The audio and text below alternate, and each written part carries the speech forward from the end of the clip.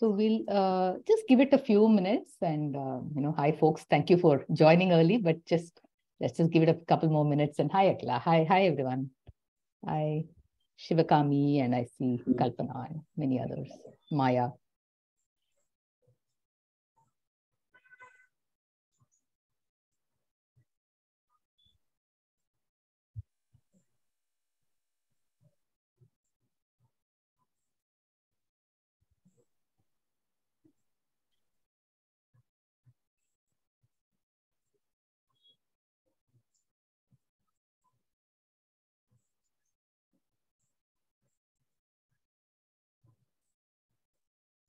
Good afternoon, Professor Subbarao.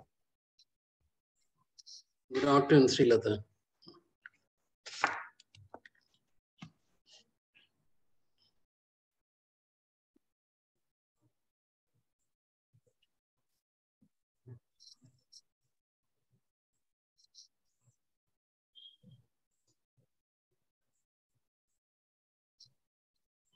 So, Bharat, who's hosting this? You and Sai? Yeah. Okay. No, should I be co-host just in case there is an issue with power or something? So in that case, it will be. I think Venugopal sir will transfer it to me once he leaves. Okay. Ma'am, already you are a co-host. I'm co-host. Okay. Yeah. All right. I feel that weight of responsibility now. Okay. So it's shared between three of us. So okay, then that's fine. It's shared. Yeah. Hi, Mangai. You're in also. Okay. Hi. Hi. Hi.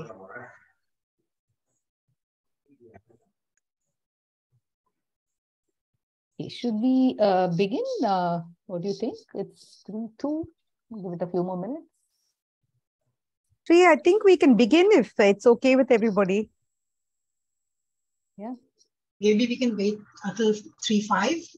Like give them 3 more minutes. Yeah, 3 more minutes. Yeah. Because I know a few more said they will join them. And some connection issues are always there. Sounds good.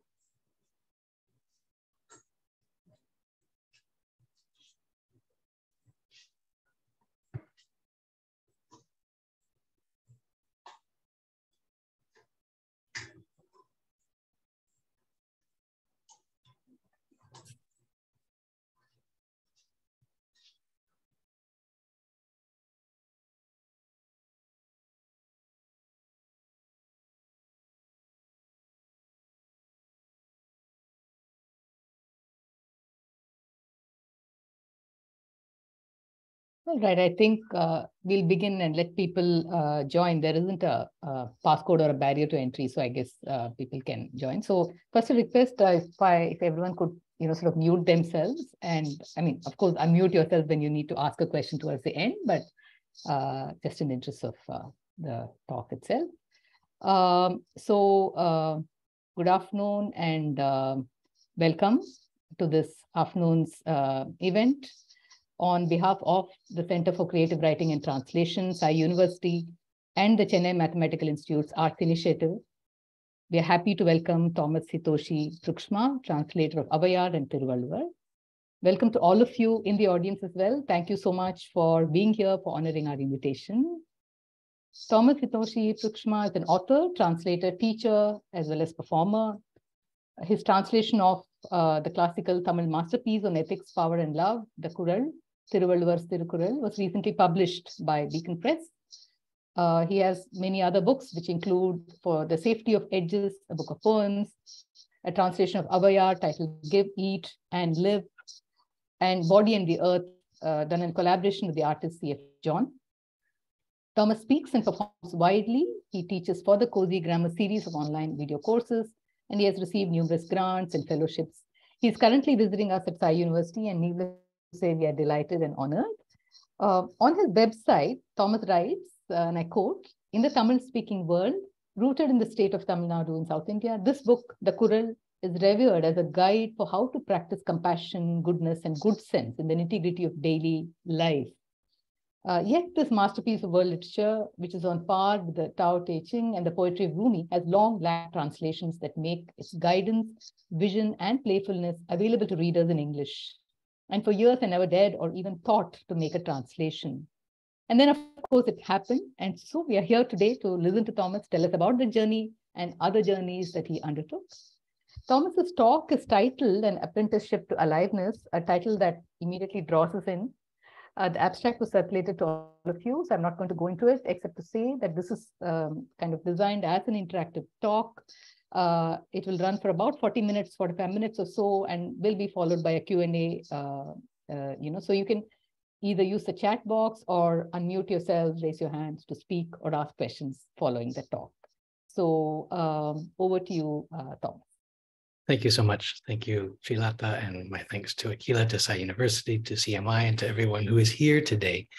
It's really a great pleasure to be here speaking with you, getting to share together. And what I have sort of envisioned, and this may change in the moment as can happen, but I speak for maybe 30 to 40 minutes, share a little bit of the story of how I came to translate Avvaiyar and Tiruvalluvar, and try to offer some insight into how I approach translating these seminal poets, these great and in some ways intimidatingly great poets, and to give you a little window into my thinking and experience, my philosophy, to the extent that it could be called that, of translation. And then I'd like us to have a Q&A session, which my aspiration would be, my hope would be that it would become a kind of dialogue, because the translation itself creates a kind of dialogue, a dialogue between languages, between poets in different languages, and then between people who can encounter these works in various circumstances and various contexts. So I'll start by giving a sort of brief, I'll tell you the story of how these translations came to be. And the first thing to say is that I never intended to be a translator. In fact, when I began studying Tamil, I was under strict orders not to translate. And I mean that in a very specific sense. So in 1998, I was given a fellowship, a 2.5-year fellowship to live in the city of Madurai, to teach at American College. I was teaching in a very special program for students with physical disabilities. So I taught spoken English, and then I was to learn Tamil. And also I was given freedom to explore anything else that might interest me about life in Tamil Nadu. And for me, what I wanted to explore was life in the village. I wanted to learn firsthand what such a life can be like, and to see what it might be able to teach me about how we relate to the earth beneath our feet, and how we relate to our human and more than human neighbors. And so I wanted to learn how to speak, and I knew I would have to speak as well as I possibly could. And I was extraordinarily blessed very early on in my stay to meet a great teacher, Dr. KV Ramakodi, who was at the time a professor of Tamil literature at Saurashtra College, or he was recently retired. He was still teaching a few classes, but I would study with him in his home. So I would teach at the American College during the day. I'd go to his house in the evening or on the weekends and study with him. And as I'm hesitating because I'm suddenly having all of the memories flooding back from that time and that experience. One of the first things that I learned, or one of the first things that my teacher told me, was that he did not want me to translate, in the sense that he didn't want me thinking in English, formulating a statement or a question in English, and then translating it into Tamil and then trying to speak it in Tamil.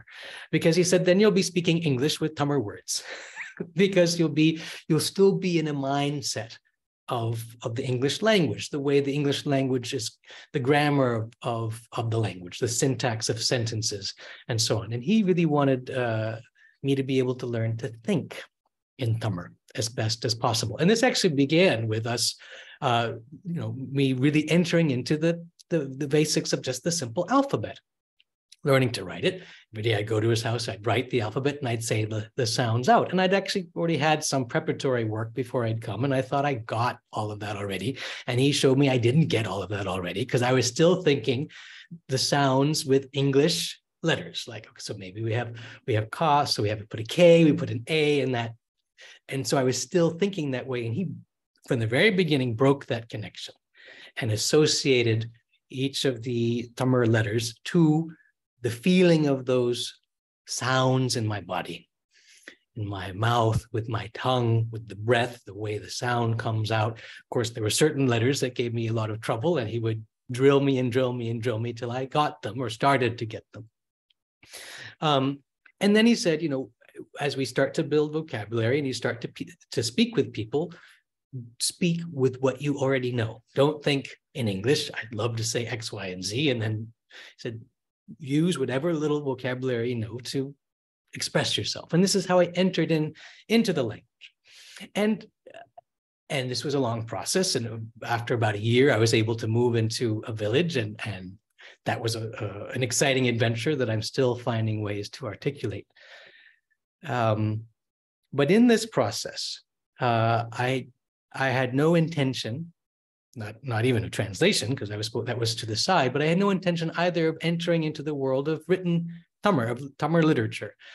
In fact, I kind of renounced reading and writing because I wanted to enter a spoken world, an oral world in this village, and also because I'd begun to think, although I didn't dare say it out loud, that reading and writing didn't make that much of a difference in the world when so many good and precious things seemed to be in peril. This was sort of my mindset. And then, because my teacher was the sort of teacher who could inspire, could kindle enthusiasm, he started to push me. And he said, we should really study you should learn to read and write. And I told him, well, that's a great idea, except I'm sort of totally swamped trying to understand my neighbors in the village. And he said, well, when you go back to your place, you are going to want to read the letters that we're going to write to you, won't you? And I said, yes, of course, I'd like to do that. And then he continued and he said, and you will want to write replies to those letters, won't you? And I said, well, yes, I would. I'd like to be able to do that too. And so we embarked on studying Tamil literature. We began by reading the state lesson books, textbooks, starting right from the very beginning at LKG, UKG, all the way up to 10th standard and +2, reading all of the prose in those books. My teacher would skip the poetry because he didn't particularly like some of the selections, or he didn't think it was the right time for me to explore these selections. And that was actually just fine with me, because poetry was something I didn't really resonate with. I didn't really get when I was in school, because poetry was something sort of seemed a bit more obscure, a little bit more indirect, and I was sort of hungry for simple, direct, clear answers to things. But then my teacher surprised me again by saying, now I think we should study poetry. And he started me with Avvaiyar. And he started me with the poems from Mudarai, which I've translated or go on to translate years later as the word that endures. I learned 25 of these short 4-line Benba verses. And in learning these poems, my teacher would sort of walk me through each of the poems and give me the gist of the poems. And then I would go on and learn them by heart. And because there was still enough different distance between my understanding of the poems directly and my understanding of Tamil at the time and the language of these poems, I couldn't yet understand them directly. So when I was memorizing them, I was memorizing them as sound, as pure sound. And this proved to be an extraordinary opening in my life, an extraordinary key, because in saying these verses out loud, I finally began to listen. I began to listen to words not simply as things that convey meaning, but as sound, as music, as rhythm. And I found that these poems sound good. I can still remember lines that lit up for me. One goes like this: "Pullukumange posiyumam."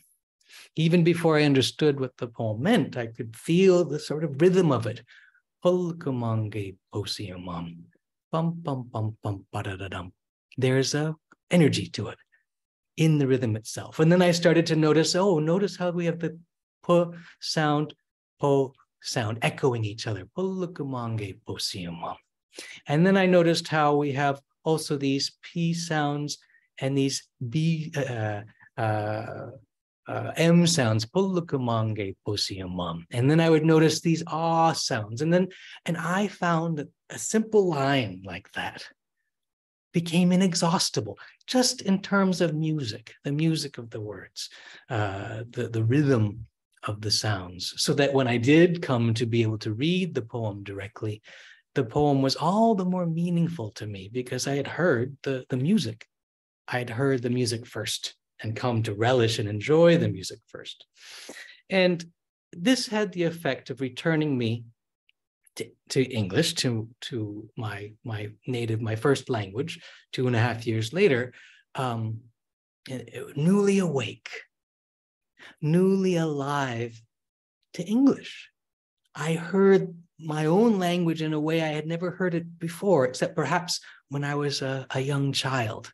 And I began to relish reading poems in English. I began to relish memorizing poems in English. And I embarked on a journey began memorizing hundreds of poems in Tamil and in English. And then I went on to learn Spanish. And this became part of my central practice. And even more than that, I realized that I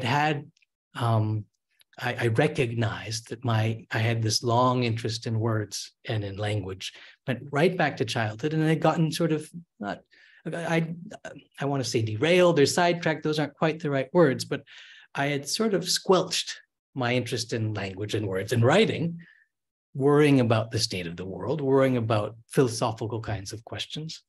And Tamil returned me to that love, the love of language, the love of words, the love of speech, well spoken. And I began what would prove to be a very long apprenticeship to language, to poetry, and to writing. And as in this process, I found myself wanting to deepen my understanding of Tamil. And I received in 2003 and 2004 a Fulbright grant from the US government. And I came back and I stayed with my Tamil teacher during the week, living in his house, and we would study every day. And then on the weekends, I'd return to the village where I had gone, where I had lived the second sort of year and a half of my initial stay.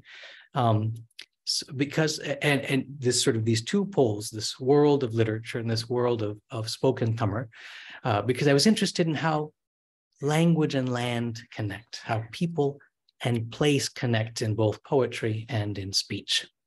And so that was a year of great deepening. I read great works from the Sangam period, such as Purananuru, Kuruntogai, Tolkappiyam, and Tirukkural. It was the work from that we spent the last 3 or 4 months on. And what's interesting to me, because the Kural is on my mind, having the translation having come out this year, is that even before I knew that I was going to be able to read it, even before I had any idea I might even dare to translate it, I had known of the work, and I'd seen how this work in particular lives in everyday life. There was a time when I was first teaching at American College, one of my students insisted I come to his house for dinner and overwhelmed me with a glorious feast. And I met his friends and neighbors who all came to see this American who could speak 2 or 3 words of Tamil at the time. And before I left his house, his father gave me a gift of 2 books of poetry. One was a contemporary 20th century Tamil poet, and the other was a gift edition of the Tirukkural.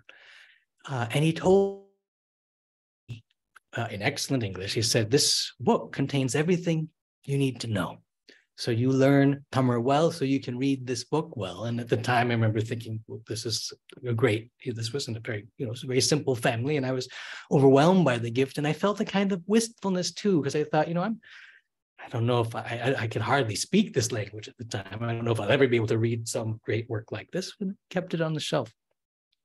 But then I would notice, I've noticed the verses in the bus as going to and from my teacher's house, or between the city and the village where I came to live. And certain verses would seep into even my lessons of unspoken Tamil. For instance, the way I learned, the way my teacher brought me into the language is that we went through the entire dictionary together. He would open the dictionary, he'd go through, and he'd pull out all of the words that he thought were most essential to most sort of foundational vocabulary. And this process had the effect of giving me a very expansive view of the world through the lens of Tamil. We got to the word vadu, scar. And to illustrate that word, he quoted a Kural. Teenal sutta punnullarum, arade navenal sutta vadu. And he pointed out, and I've translated that verse in the Kural translation. I'll share the translation.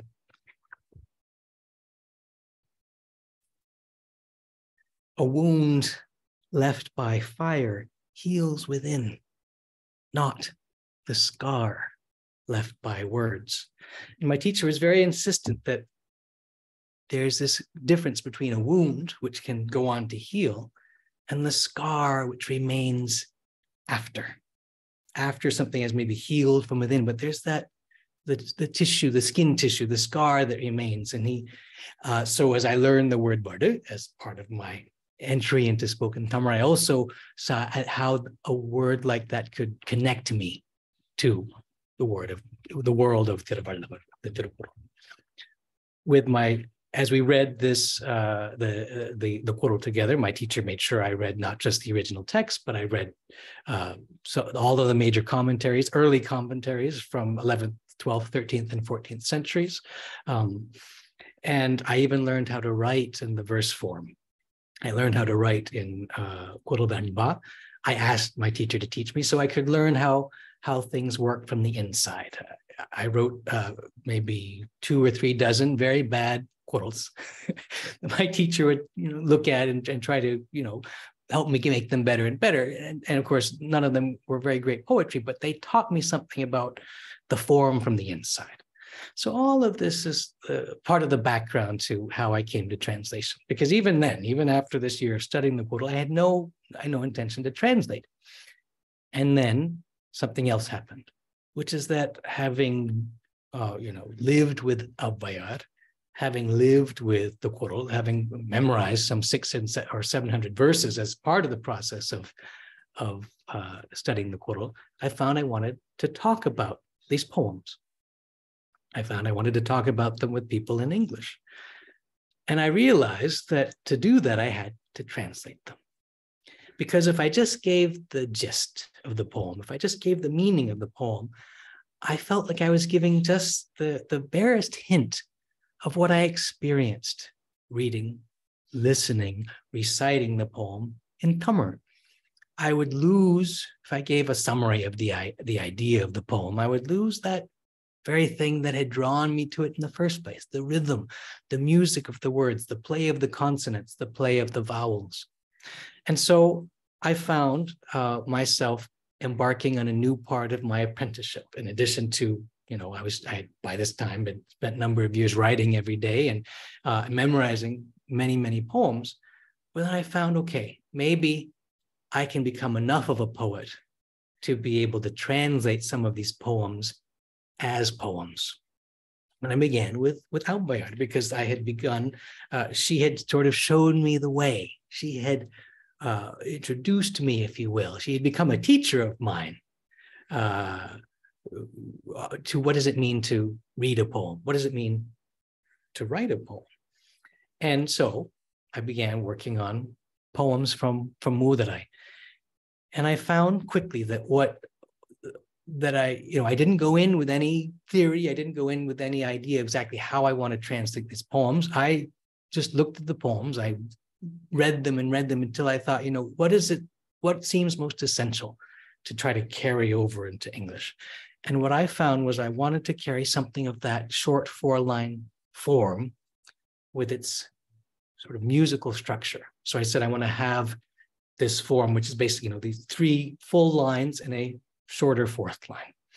And I wanted to do something that captured the way that certain consonant sounds rhyme with each other and certain vowel sounds rhyme with each other in the middle of words. And this was my way to try to emulate in English the Yedigai Monai pattern of a verse of Venba.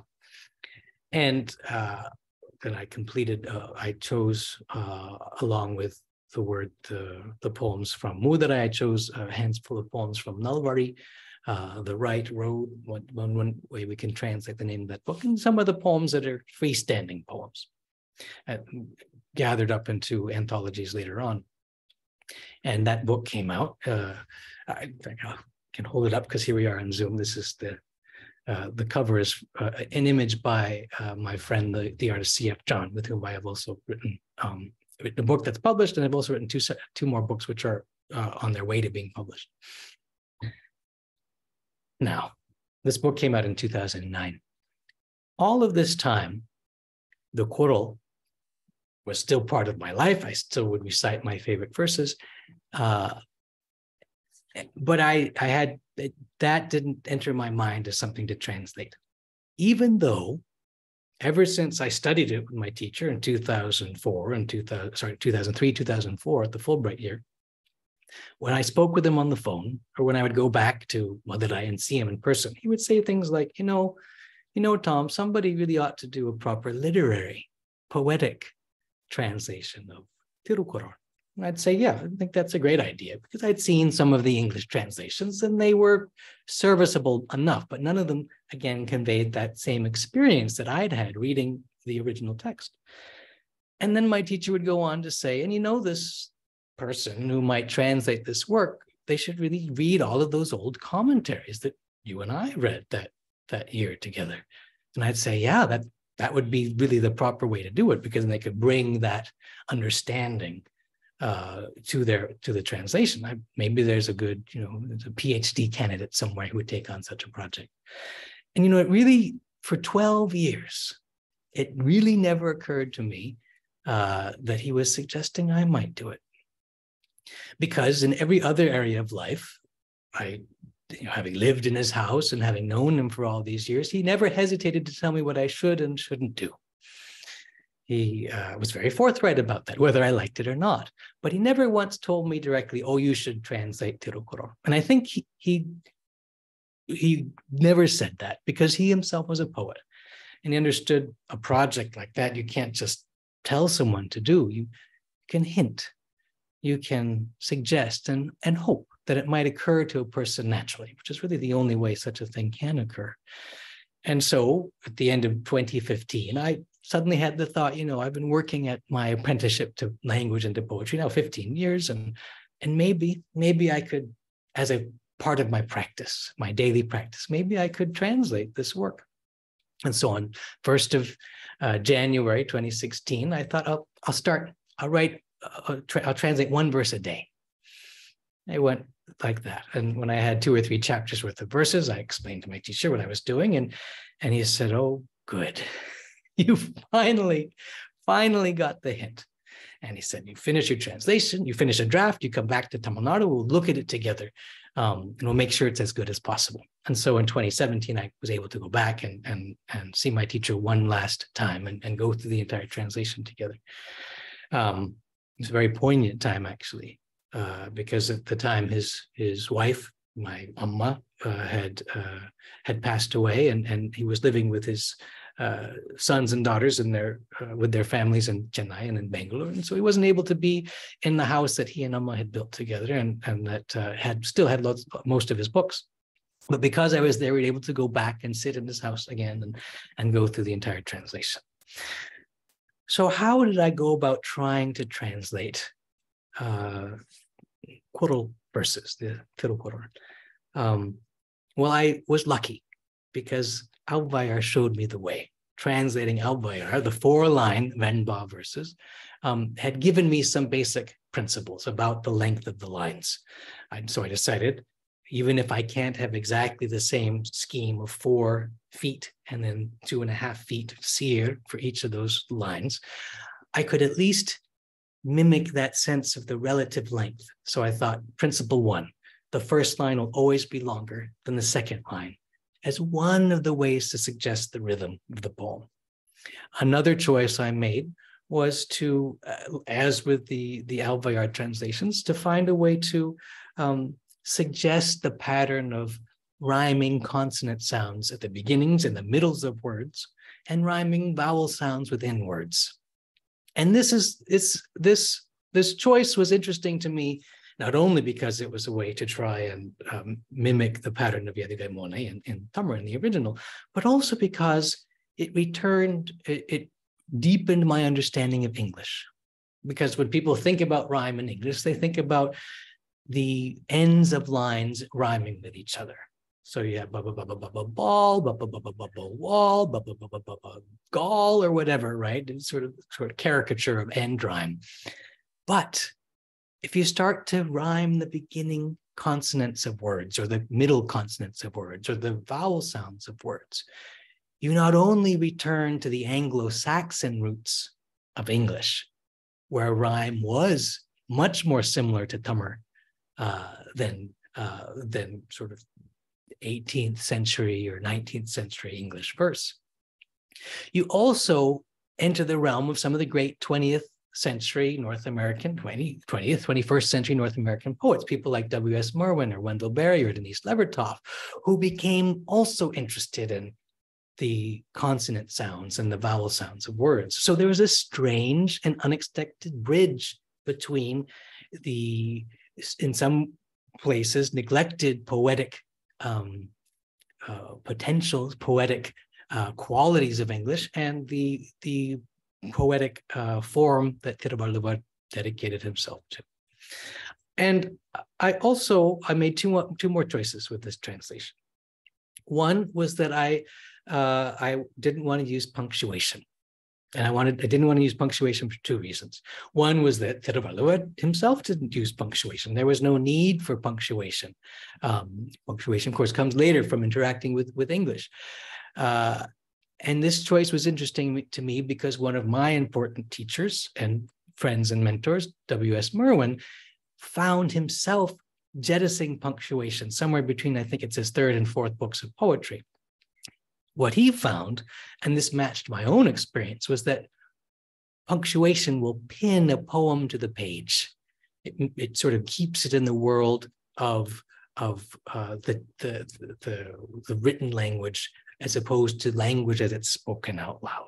And so he unpinned his poetry from the page by getting rid of punctuation, which involves the reader in a new way. The reader has to begin to breathe with the poem, saying the poem out loud to see where do the pauses want to go? How do the words coalesce into different forms of meaning? So that's what I wanted to do with the translation of the Kural as well, to bring that sensibility, that aliveness that comes from having to co-create, co-experience the experience of the poem. And then I made one more choice, which is that, no matter what I would do, there are certain verses that need a little bit of guidance, a little bit of explanations. Maybe there's a word that doesn't really have a proper English equivalent, and it makes more sense to leave it in Tamil. Or maybe there's a word that has a set of connotations that I think a reader should be aware of. So I also wrote a commentary. I wrote a commentary of my own, drawing on the commentaries I had read with my teacher, drawing on Manikuduvar, drawing on Parimel Alagar, and also drawing on my own experience as a poet, my experience of the Tamil and my experience of the English language, to make a commentary of notes. The idea of a commentary of notes, of a Kuripurai, came to me from reading Silappadigaram. And I loved the commentary of notes from that work. So I wanted to do something similar here, where I could give just enough of additional context, or an observation, or an alternative translation to a phrase, so that the interested reader could use that in entering the poetry more fully. And this also had the added benefit of suggesting to a reader something of the experience of reading Tiruvalluvar, reading the Tirukkural in Tamil.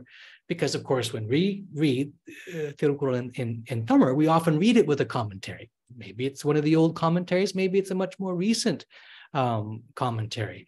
But that too is part of the experience of entering into the poem, entering into the verses. So that was an additional, I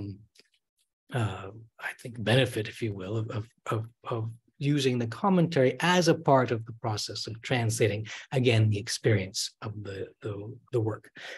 In both these cases, with Avvaiyar and with Tiruvalluvar, my most important aim, the aim that governed all of the decisions I made and all of the drafts, the many, many drafts that I carried out, was that I wanted to convey these poems as poems.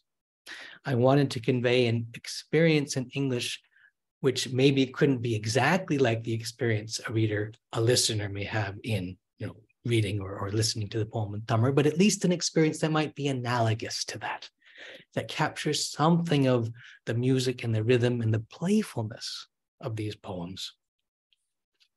So that is a kind of a brief introduction to how I tried to translate these two extraordinary poets, the work of these two great poets. I have a couple other sort of thoughts and observations it occurred to me to share. But before I do that, I'd actually like, since we're all gathered here, I'm curious to know. I'd actually like to turn to some questions. I'm curious what of what I've said may have caught your attention, may have gotten you wondering about something. And we can proceed from here in more of a dialogue or more of a conversation to see where that may lead us. So I'm curious, are there questions that people want to ask? Yeah, you guys can either put your questions in the chat box. I'll read them out to Thomas, or you could unmute yourselves and ask. I lost power for a brief while in between. Shri, Kalpana here. May I begin? Yes, please. Yeah. Yes, Kalpana. I wanted to start by saying, Thomas, thank you so much. It was mesmerizing to listen to you.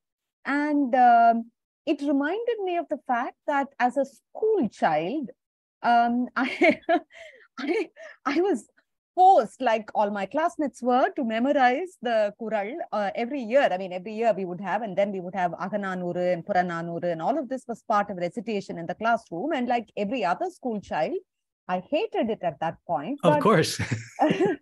But even as a teenager, and as I got slightly older, maybe in class 9, class 10, I realized that I was falling in love with how beautiful it was.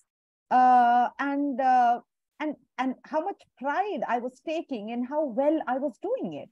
In fact, I was doing it so well that I was again forced this time by my Tamil teacher to learn the Divya Prabandham as well, if you know that devotional verse. Yes. And to recite it in certain literary events that were being organized at that point of time. So while I did not choose any of these activities, and Tamil is my first language, I did fall in love with the music of the language. But I'd forgotten this, because what I do now in life for my bread and butter, as Srilata will tell you, is very, very prosaic and has to do with thinking about and, worrying about the problems of the world, as you put it so well. And listening to you reminded me that I once loved these recitations, and I would love to go back to them again, just for the sheer pleasure of, and just for the memory of that, And thank you. I mean, just listening to you brought it all back. And I must say, I enjoyed listening to you very much. Thank you, Thomas. Thank you. Thank you very much. I love what you said about the enjoyment, because for me, the way into poetry was pleasure, sensual, sonic pleasure. The reading them, and I was lucky. Of course, my teacher suggested that I translate them. He didn't compel me, and I wasn't, wasn't a degree or a grade hanging over my head, thank goodness. But then, as I listened, I became, delighted by some of these poems, and the same thing that happened to me reading, so I was first with Avvaiyar, but then with Tiruvalluvar, because I had this image in my head from previous English translations and from even just the covers of the books, that I thought, well, this is kind of a serious book, right? It's about good and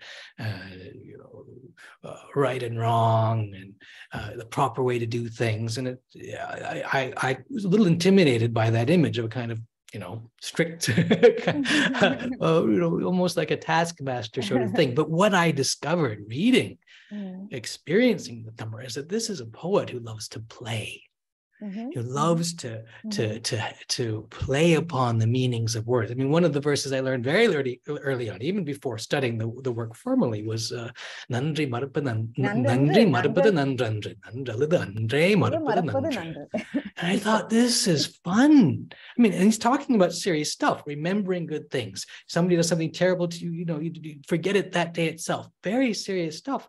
And yet he has so much fun reminding us of that. And that fun is essential. That delight is essential. And it's what transforms it from being a book of rules to being a book of poems, and being itself a poem of poems, which then start to speak with each other and to resonate with each other. So I really, I honor you for bringing enjoyment, that sense of enjoyment into the conversation. Can I ask you something? Yeah. I've always been fascinated by that poem of Avvaiyar, where she's talking about how one's stomach is so uncompromising, starting with Orunal Unavai Uri Endral Uriyai.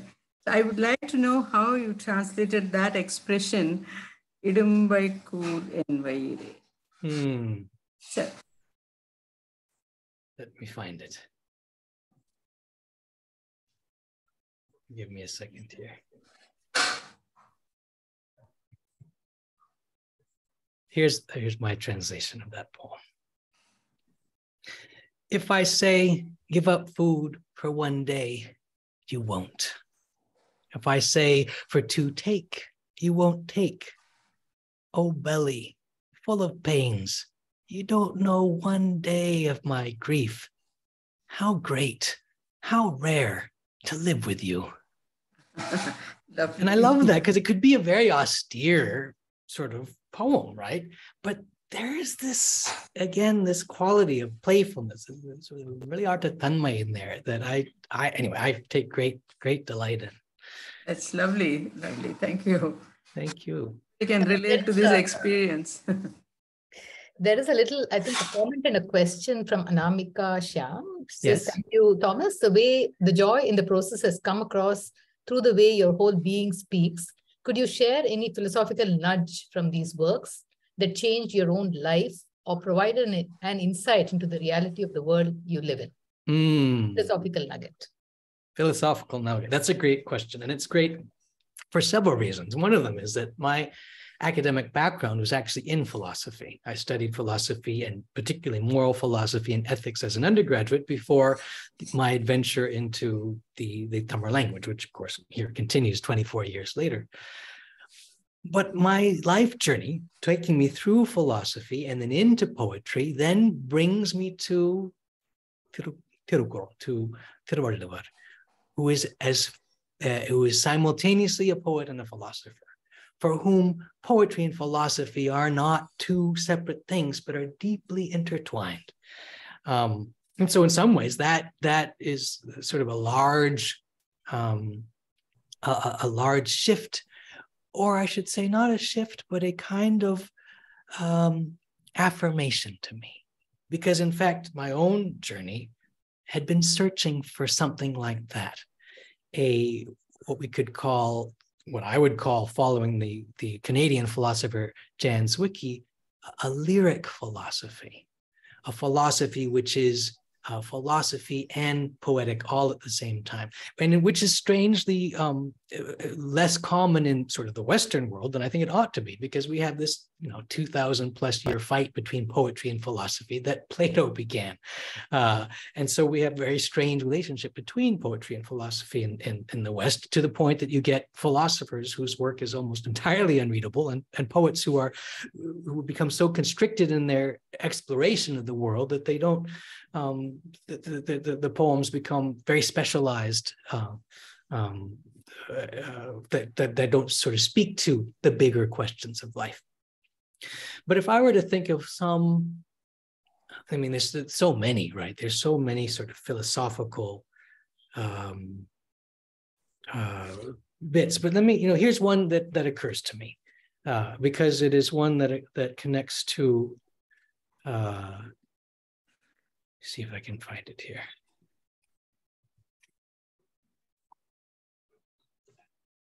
I want to connect this particular insight to the poem that embodies it for me.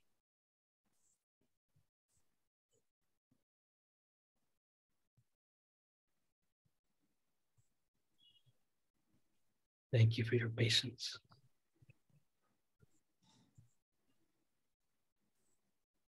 And in fact, it's the poem that connects to Avvaiyar as well.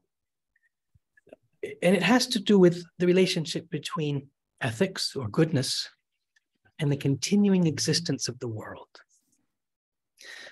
In fact, I'm going to read two poems because this is something I've learned from both Avvaiyar and Tiruvalluvar. In the chapter on compassion, Kannottam, which I've translated as, in a more literal way, but I think also a more poetic way, I hope, eyes that are moved. Tiruvalluvar says, and I'll read the English translation, I'll read the Tamil too for those who would like to hear that as well. This is how the poem goes. The astonishing beauty of eyes that are moved because it exists. This world exists.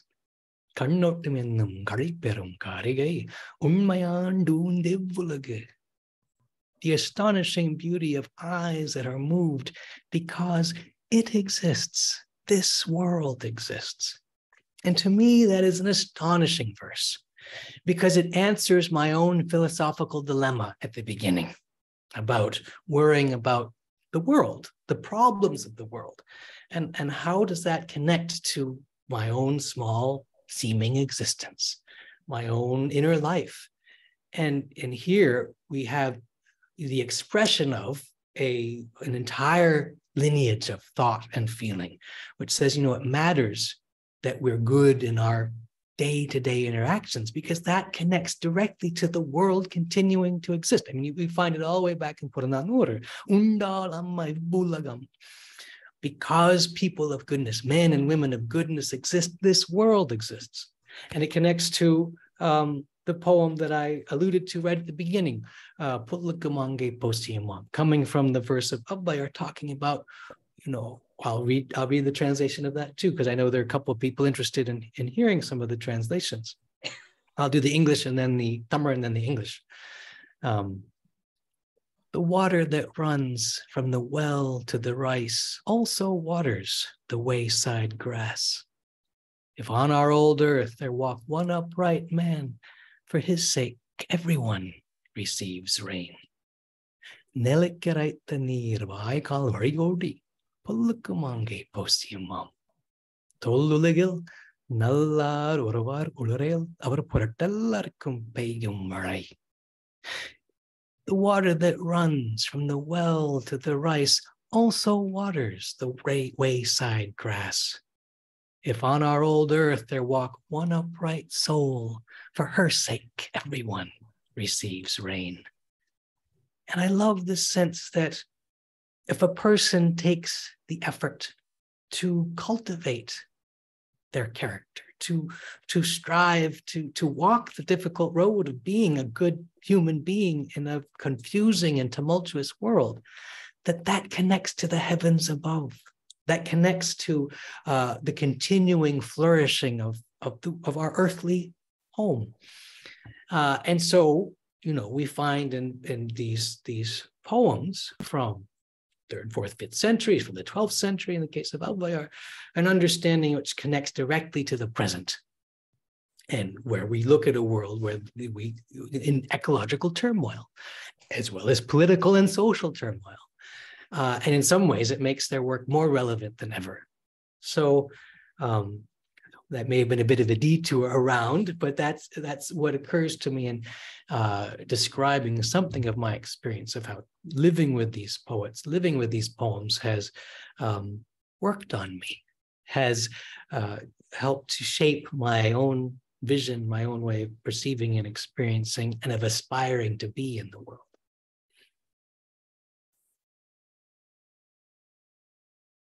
Are there other questions or comments or wonderings? Hi, Thomas. I'm Maya here. I'm also a poet.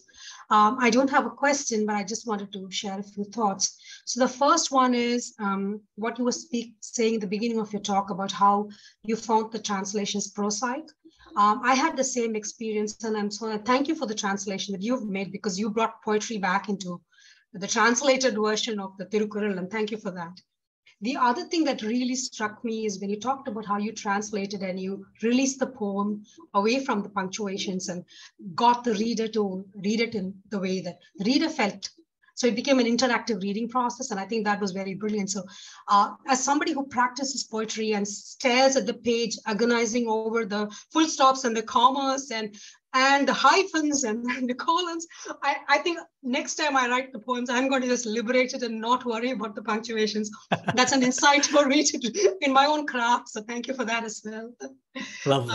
Yeah, it's been a pleasure listening to you. Well, thank you.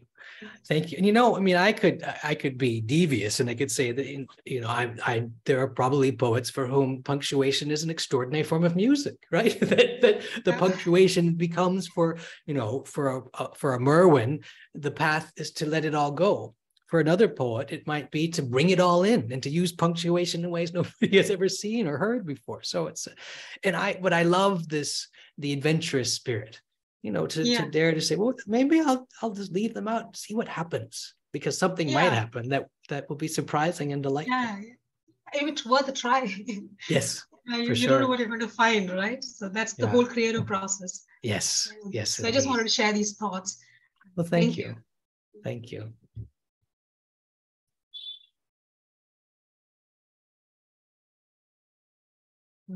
Are there any other questions or comments?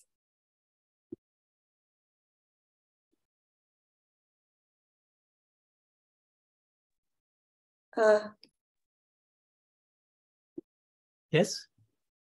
I saw a hand up. I have a question. Okay.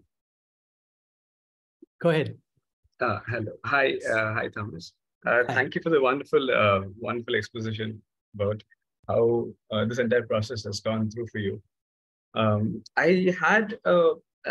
someone who's from mathematics, who has very, let's say, fleeting knowledge of philosophy and literature. It's only in my pastime when I delve into these things. So if you could explain to me via an example, say you've been doing this for quite a few years now, like 2015 or 2016, you started the entire translation process. So over this entire course of time, has there been any shift of interpretation of some verse you've selected? Say you read it in some manner and you perceived it in some manner initially, and say 5 years down the line, you see that there's a drastic shift in how you perceive it now and how you would want the readers of your text to perceive. Could you just explain this with an example, if possible? Because I have absolutely zero idea about the text. I'm just trying to get into literature again. Well, lovely. Your question and your comments bring up a whole bunch of things for me. One of the things is I love that, you coming from mathematics and you're interested in, also in poetry and literature. And I think there is an interesting similarity or common concern between not just poetry and mathematics, but I would say also music, which is as I perceive it, and you may have a different perception, but the interest in form, the interest in how, the elegance of a great equation, for instance, is similar to or analogous to the elegance in the structure of a poem, and is similar to and analogous to, I would say, the structure, the harmonic structure of a great song or piece of music. And yes, there are key verses that I have pondered over, and my understanding of which has deepened in the time that I've lived with them. In fact, there's so many. It's a little bit difficult for me to choose one, but there's two that I want to share for two different reasons. One has to do with something that I was really excited about that wasn't just a particular verse, but in fact had to do with a whole series of verses. And it has to do with the word that I've translated at certain places as oricum, or the word oricum, which I've translated in a number of places as conduct. And so that means sort of good conduct, good upright behavior, among other things. But this word is rooted in the root orica has to do with also the flowing of water. There's a kind of watery element to the world, to the word and to the world, that I started to notice flowing through the book. So, for example, the 20th verse, the 10th verse in the chapter on the glory of rain says, no being can, in my translation goes, no being can be without water. Nothing can flow for anyone without rain. And so here I wanted to use the word flow to convey how the idea of things flowing, the idea of conduct that flows in harmony with the world, is also connected to rain, to this essential element of our existence. And that you can, in fact, look at every time the word oricum, conduct, appears, if we connect that with the glory of rain, we connect that with what I was alluding to earlier about how a person's, even just a single person's goodness might connect to the continuing flourishing of the world, you realize there's a profound ecological sensibility at work, which is simultaneously ecological and social and cultural and poetic. And that's the kind of lyric intelligence that I honor in Avvaiyar and I honor in Tiruvalluvar. And for some reason, this may be a kind of tangent, but your question made me think of one other verse. And it's one of the first verses that my teacher taught me. And this is well before I was studying the work formally. It sort of came up, because I think it exemplifies something that is unique about poetic expression and about what happens when we listen to a poem and we listen to the silence in a poem. And I'll read the English translation and then the original, and then I will make a comment. And it's from the third part of the book, or the third book on love. And this is from the chapter on knowing signs. The young lovers are noticing each other, but not wanting to be noticed, noticing each other. And so it's in the voice of the young man who's in love with a young woman. And he says, when I look, she looks at the ground. When I don't, she looks, smiling softly. Yanokum kale nilanukum, noka kaldanuki mela nagum. And my teacher read this verse, guiding me through some of the older language. And he says, do you see something funny? You hear something funny in this verse? And for a moment, I didn't quite get it. And he said, look at it. When I look, she looks at the ground. So far, so good. I'm looking at her. She's looking away because she doesn't want me to know she's noticing me. When I'm not looking, when I don't, she looks, smiling softly. And he said, if you're not looking at her, if you're the young man, if you're not looking at her, how do you know she looks at you? And so the most exciting and interesting and alive part of the poem is in the silence that you get when you live with the poem. You're like, oh yes, he is looking, but as if he's not looking. And that there is this play that we have with each other, looking and not looking, and seeming to look and not look. And that he gave to me as an example of a particular kind of poetic delight, which has just grown in me ever since. That was a little seed, if you will. And 24 years later, that seed is still growing in me in the sense of how can a poem, the words of the poem, evoke the world beyond the poem. So I hope that gives something of an answer to your delightful question. Thomas, I think Yes, there's a thank question from Vasanta Surya. Yeah? Yes.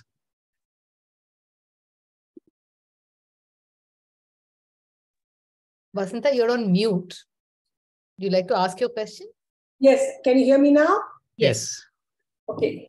I want to say, first of all, I'm enjoying it very much. It's something quite different from anything I've ever heard spoken about poetry before.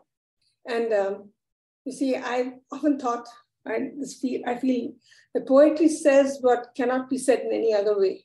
Yes. It's just, that's the way it is. And I think that it's wonderful that you have understood, there is, in that is the answer to all the philosophical questions of the world. That sort of thing. It's you've gone beyond that. It's and you're played with it. That is terrific. That is marvelous. And I'm very happy to hear what you have to say about the Kural. The Kural is a part of our background, and it has been unfortunately for those of us who, like me, have been brought up in English, more or less.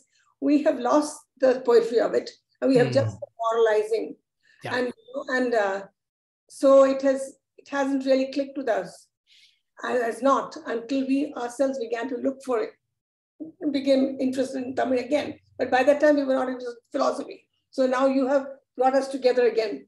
So it's not philosophy, it is Olkam, as you said. That is something rather beautiful. And I love that expression. That Olkam has given me, the way you've explained it, it's really so much more natural to be like that. It is natural to be good. That's the point. Yes. Beautifully. Nothing to be, don't make a big deal of it. Artlessly be natural and good. That's what he's trying to say. And of course, many years ago, I did have the pleasure of reviewing a book of P.S. Sundaram's on the Kamatapal. And I remember enjoying it very much and thinking, oh, but this is much better than the rest of it. The rest of it I felt that way. And I see now, as I read, I'm old, much older. So now I think this is a wonderful book. I'm dying to buy it. I must buy it immediately. I just talked about you today, and I don't know what I was doing all these years, not knowing that you exist. It's very nice, wonderful. Glad to know that Tamil has a person like you. Thank you. I love that. My question at the beginning as a student of poetry is like, why do we have to say things indirectly? Why do we poetic forms they can seem obscure. They can seem, almost like, why just say it? Just say it. But I think you say exactly the right thing, which is that the poet says what they feel they have to say in the way they feel they have to say it, because that gets to the unsayable. That points us in the direction of the unsayable, which we can nonetheless experience. We can nonetheless know. And what you're saying about the naturalness of goodness, I think is extremely important. And it reminds me of how I translated one of the verses from chapter 99, Sandharmai, which I've translated as integrity. And just I'll read the translation of the first verse. I know we're sort of running close to the end of the time, but I'm happy to stay on and answer other questions. But it has to do with the naturalness of goodness. And here's how I've translated the verse. For those upholding integrity, knowing what fits, everything good is natural.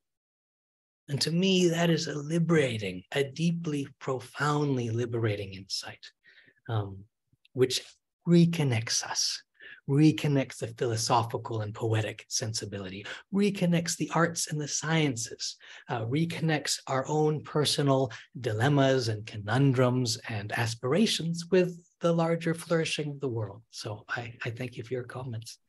Thomas, there are just, I think, a couple more questions in the chat box. One by Anuj Kumar. And his question is, what is the challenge which you found and tackled when you tried to learn languages other than your mother tongue? So that's one. And then there's a question from Abhishek, but yeah. Okay. First, the challenge of learning languages other than my mother tongue, other than English, there are several. One is a kind of mental challenge, which is to enter into a different way of, not just mental, but how to enter in a different way of experiencing the world, a different way of ordering the parts of a sentence, to be very sort of simple about it or basic. But that basic, simple thing also affects how we experience things, how we perceive things. And so there is learning to enter into an unfamiliar framework, an unfamiliar way of being in the world, perceiving the world.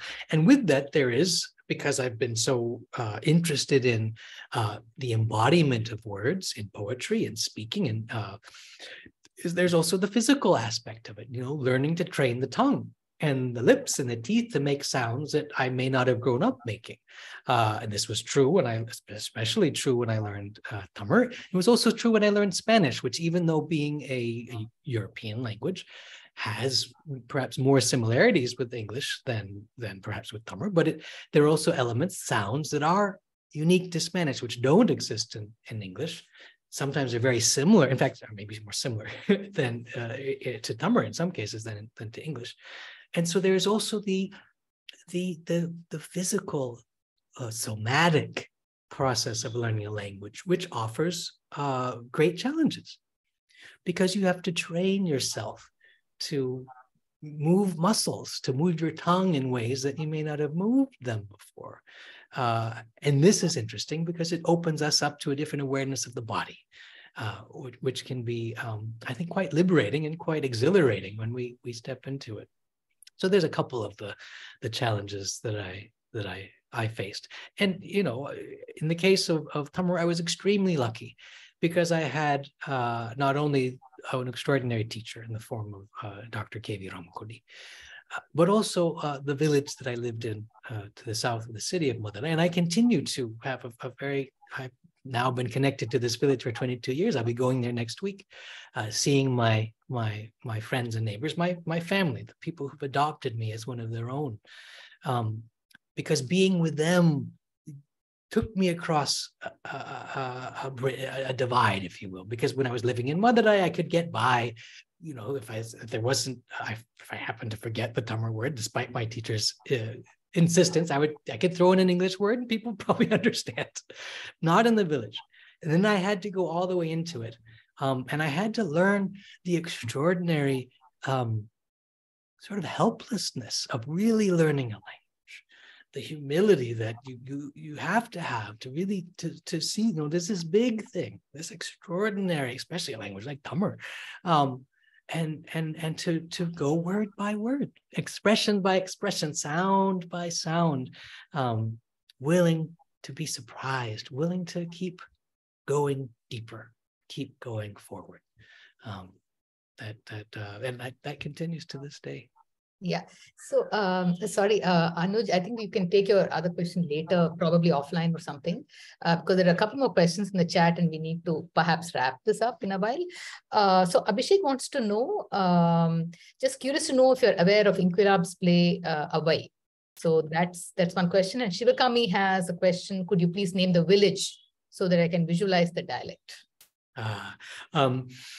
I have just recently heard of the play. I haven't read it myself, but now I'm going to run out and find a copy and read it. I'd be very interested to see that. And the village I lived in is Vallayapatti. And there's actually several Vallayapattis. When I say that name, a lot of people think of a different village, which is a bit larger and more prominent. This is a small village near the airport of Madurai that I am very blessed to be connected to. Okay. Yeah. So perhaps I think we are sort of approaching closing time. So if there are no questions, I mean, is there any one question from somebody who has not spoken so far, who needs to ask a question or leave a comment? Someone who hasn't asked questions so far? Can I speak 2 lines? Okay, very quickly, perhaps, because we need to, I think, wrap up on it. Yeah. I don't have any question, ma'am. So first of all, thank you, Professor, for giving this wonderful session. Secondly, I would love to go through all those tips which you gave just now on my question of learning new language, because during pandemic I began to learn Spanish and Telugu itself, but I left in between because of certain problems, because I was not I tried a lot, but as you said, you have to master your tongue, which you didn't do apart from other times. So that's what I would love to go through all the tips which you gave me. So thank you very much once again. Thank you. Any one last question from someone who hasn't asked questions before? Akila, yes. Tom, I'm putting you on the spot. I love it. Because you spoke about musicality. Could you sing something from maybe from your training, because it requires so much training? Could you sing something for us to close out the wonderful talk? Sure, I can. Actually, I'm having too many ideas coming to me at the same time, so I have to negotiate with them. Negotiate with the things occurring to me. This may seem totally unrelated, but let me see if I can make the connection. This is just a kind of a closing line, a sung line, and it has to do with how people connect. So in creating a translation or reading a work in translation, whether we're approaching the Kural through an English translation, or we're reading Rumi, or we're reading Dao De Jing, creating these bridges between traditions. We're simultaneously creating bridges between traditions and bridges between different parts of our own selves. And there's a poem by the great Palestinian poet Mahmoud Darwish, which was set to music by a Jewish cantor. And it has to do with song, and it has to do with the inner riches of our lives. So I'll sing it as I experience it, which is as a kind of blessing. The song is called "A Million Nightingales." And I'll sing it through twice so you can hear it that way. It's just a simple little, it's really a little round, but it can be heard just as a solo voice. I have a million nightingales on the branches of my heart. I have a million nightingales on the branches of my heart, singing freedom, freedom, freedom, singing freedom, freedom, freedom. I have a million nightingales on the branches of my heart. I have a million nightingales on the branches of my heart, singing freedom, freedom, freedom.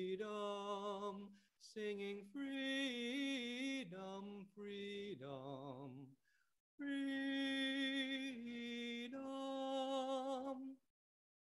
May all of the nightingales on the branches of each of your hearts and all of our hearts together sing and sing and sing. I thought that was lovely. Thank you. Thank you. Yeah, thank you. Thank you so much. All good things. Gives me a different idea of the meaning of, mukti or moksham or whatever they call it. Yes. Something different. Thank you. Thank you. Yeah, thank you. Thank you so much, Thomas. I don't quite know how to do this vote of thanks because, I mean, I guess there's a whole lot of things to be thankful for. But your wonderfully engaging talk, I think, is really, really grateful for that. We all found your reflections on the roundabout serendipitous nature of creative work of translation fascinating, and the whole slow cooking that's involved. It made so much sense. It's really like a lesson for us, for me certainly, in creative work, in creative living. Thanks to the Chennai Mathematical Institute for partnering with us on this and for hosting this jointly.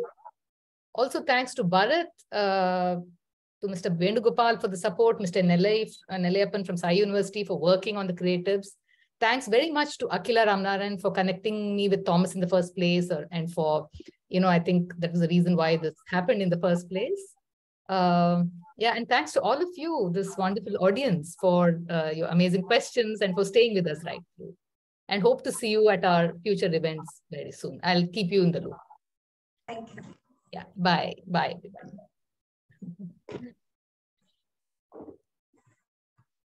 This will be available as a recording. So, yeah.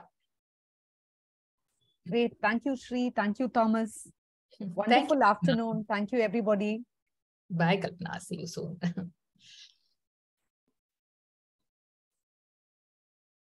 Thank you very much, ma'am. Thank you. Thank you. Thank you, Thomas. It was splendid. Yeah, it was lovely. Thomas, I might ask Akila to share your number for that interview. We'll be in touch for sure. Okay. Yeah, be in touch. Bye.